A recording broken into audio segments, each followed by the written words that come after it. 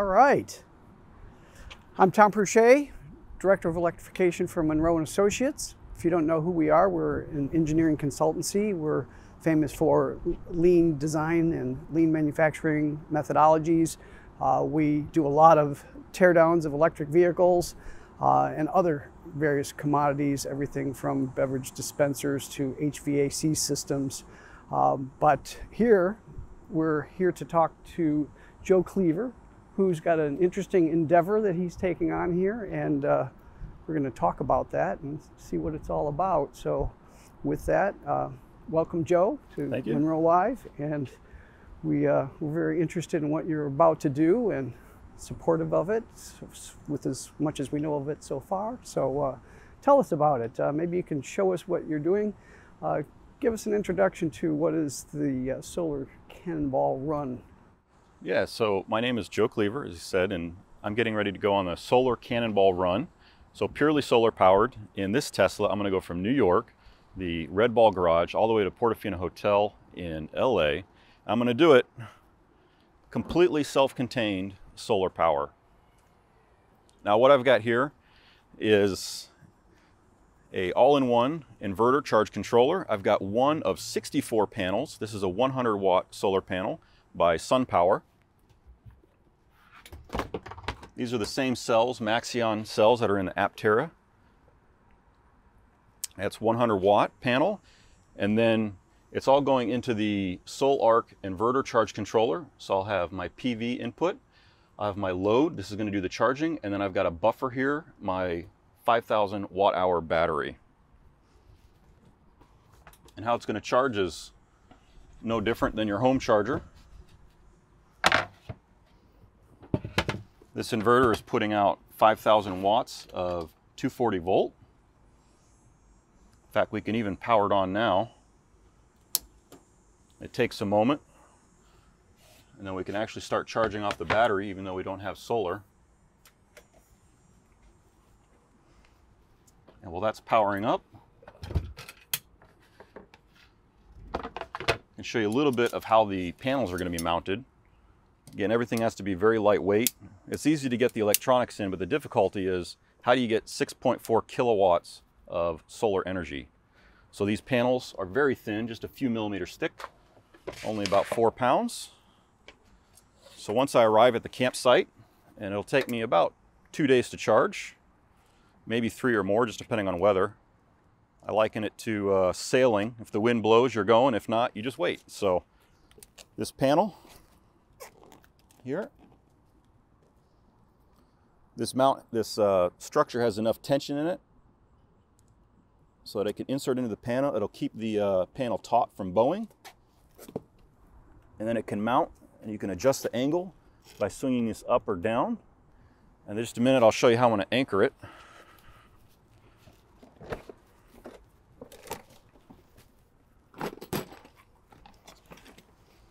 Now I thought about tent stakes, but since I've got 64 of these panels, that's almost 200 tent stakes I'd have to drive and remove every 2 days. So came up with something a little better, a little more secure, and that's your garden variety lag screw. And with these lag screws and this, I can drive in a lag screw into the 2 bottom corners of the panel, right into the dirt. And then for the final, in the lower portion of this, a final lag screw right here. So now I'm fully secured against wind, and I can leave the array set up and charge. In 2 days, I'll be off on the road again. Of course, efficiency is my biggest concern. I've got to go at least 300 miles every night, maybe longer. And oh, I forgot where I was going. Efficiency, 300 miles. Oh, so in order to get the maximum range, I've got to go slow. So, you know, slow is smooth, smooth is fast. Well, I'm going to take that to heart. So I'm going to try and go 55 and not disturb anyone. I'm going to charge during the day, hit the road that night. So if I can stay on the interstate, stay in the right lane, stay out of people's way, go 55, get maximum range. Maybe if it's congestion, I have to kind of speed up so I'm not clogging things up, I can.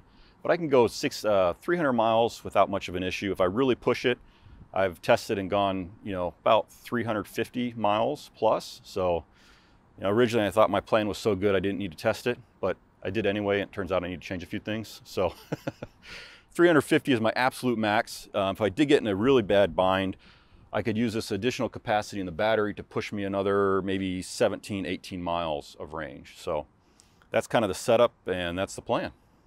This episode of Munro Live is brought to you by Joa. Joa is the world's leading provider of Tesla accessories, brought to you by a team with over 15 years of experience, engineering highly specialized accessories for automobiles, power charging, and lifestyle. Joa has everything you didn't know you needed for your Tesla, like these all-weather floor liners that are the perfect fit for your vehicle. The anti-skid backing with hook and loop fasteners won't block the accelerator or brake pedal, making for a seamless addition to your vehicle. The foldable car tray is designed to fit the Model 3 and Model Y front seats, providing a comfortable space for working or mealtime. The foldable hinges makes this feature easy to open, and the foldable function allows for easy storage in your frunk. The tray also fits perfectly into the all-weather trunk liners, which have raised edges to help protect your storage areas from dirt, mud, rain, and snow.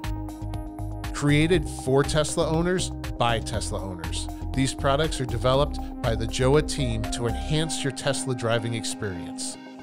View the entire catalog of Joa products at joalife.com, and for a limited time, use code MUNROJOA for 5% off your order.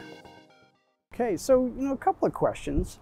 You look at the battery array here, and you see it's a 5 kilowatt hour battery, and it has a oddly symmetrical charge and discharge max current. Maybe you can comment on that. What is it about this battery that gives it that capability of charging and discharging at the same max rate? Yeah, so it's a lithium iron phosphate chemistry, which is, nice and safe and reliable. And I think what they did is they simply designed it for a 1C rating, because there's no active cooling on it, there's no fins. So I think they just lowered that charge and discharge current down to where you could be safe without any kind of additional cooling. Yeah, with LFP, that should be, quite easily achieved.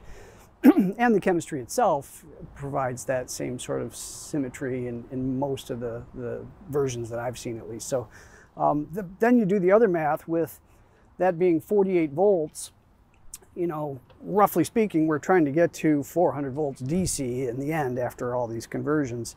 But if you take a look at what 48 volts is relative to 400, we're talking about an 8 times boost from 48 volts. And if you can only do 100 amps, that would be 1/8 of the 100 amps. So, what is that, 16 amps or something like that. So how does 16 amps as a total current available, assuming 100% efficiency, how does that end up in the end? What sort of amperage do you expect to be able to feed to the car as an average, or maybe even as a peak, if you know those numbers? Yeah, that was actually the first thing I tested. So I clamped my amp meter on one of these battery leads, and I just, on the mobile app, just started bumping up my charge current in the vehicle to see how far I could go until I reached 100 amps. And it was around, I think, 18 amps at 240 volt in the vehicle was pretty much maxing out my battery. So that's kind of the max charge rate I can go at. All right, so that's significant, and from previous experience, charging at that rate, about how long it takes, and you've allocated, what did you say, 2 days for that activity? So in the worst case, what could the 2 days grow into? Is it 3? And I don't know, you can't predict the weather, but, yeah. But you've probably done some thinking about that. Is the 2 days already got some buffer in it? Could it the could 2 it happen days faster? the 2 days would be a completely drained battery to a fully drained battery, ideal conditions. I do plan to get to the campsite with more than 0%, and I plan to leave full, so I have a little bit of buffer there. In terms of weather, I'm just going to have to kind of roll with the conditions. And this, a lot of times we want things exactly the way we want it, and with solar and wind, you just kind of have to wait till it's available. Back in Houston, I used to kite surf a lot. And the only time you can do it is when the wind conditions are right. So when the wind conditions are right, you go out and have a blast. And when they're not, you just wait it out. You sit in your car, you hang out. So that's really my plan, which is why I'm going to bring a lot of camping equipment, a lot of extra food and water. As I get past Colorado into the Bureau of Land Management, where I can pretty much set up anywhere, totally off grid. I don't need any kind of camp facilities. I'll be able to charge whenever and wherever, but I've got to have provisions that if it's cloudy, I got to sit it out and wait. So do you expect you'll have any idle time at all at the campsite, or will you be spending all your time manipulating solar panels, pointing them to the sun, and getting people to stop parking in front of them? Yeah, that's the one variable I'm not really sure on yet. I've thought about setting up a little perimeter, and putting it out a little bit further than the panels. So if anyone stands up to that perimeter, they won't be shading the panels. That can really hurt my solar harvest if I have people wandering around my panels and blocking off, a portion of the string, which will be 4 strings in parallel and then 16 in series. So that pretty much fits well with this inverter. It's actually got 2 MPPT charge controllers, this maximum power point charge controller. And what that's going to do is it's going to modulate the current on the panel to get the maximum voltage current power output. And then it's going to take that, convert that into the charge voltage for the battery, and then back into AC. Now, I haven't done a round trip efficiency test on the panels yet, but I have done it on the battery. So I think when I run the battery and the charger and I'm charging the vehicle, I think my round trip, I'm about 80%. So that's going from DC to AC, and then the AC back to DC to the vehicle. So that's actually pretty good, I think, for all those conversion losses. In fact, I think it might be powered up now. We can maybe even turn it on. Give it a try.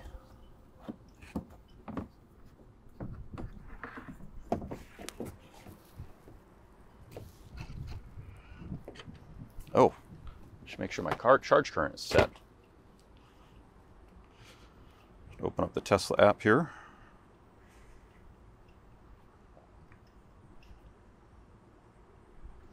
.48 amp, yeah, that's probably too much. We'll start off with 16.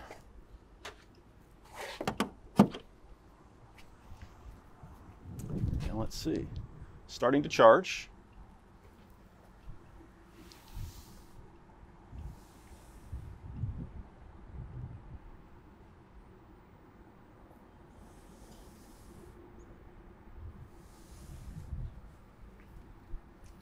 So it's at 16 amps. See, the fans have come on. Oh, which reminds me of another thing, is cooling. So part of the reason, again, to leave a little later in the year is the temperatures are cooler. But the great thing about the Tesla is you have cabin overheat protection, which is kind of a passive. You use with or without AC.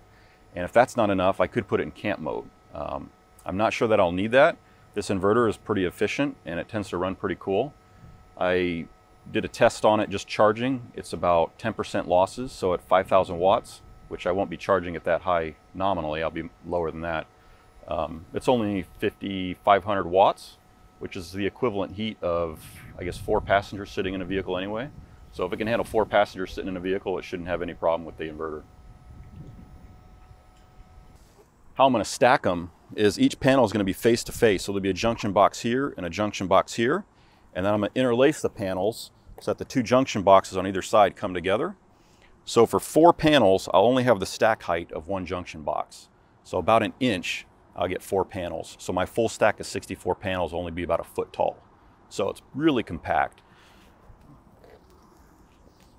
Sounds like you've got it all thought out. And yeah, you must have it all thought out to be able to take on a task like this. So it's good that you've gotten all the I's dotted and T's crossed.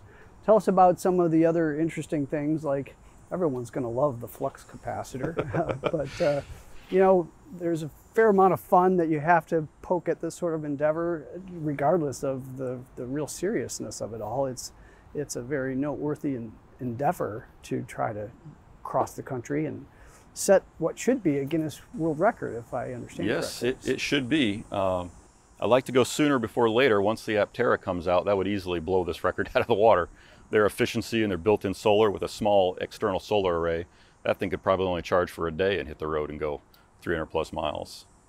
But yeah, it's fun to poke light at it. I'm a big Back to the Future fan, so you've got my plutonium here, the flux capacitor, and sun power here is Mr. Fusion. So that's where we'll get all our energy, right from the giant fusion ball in the sky. So, well, very nice.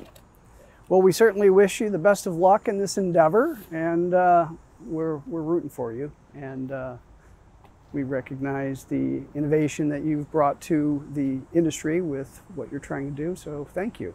Well, thanks for your time. I've always enjoyed watching you guys on YouTube and seeing what you're up to, and it's a great privilege, and it'll be a lot of fun to do this. And I'm going to launch a YouTube channel as well. I think it can be found at Solar Cannonball Run. And I've got a nice little logo. No videos yet, but my first video will be this Saturday at M1 Concourse, Cars and Coffee. I'll be out there. You'll probably miss it by the time you watch this video, but that's where I'll cut my first video for the Solar Cannonball Run. All right. Joe, good luck to you. Thanks.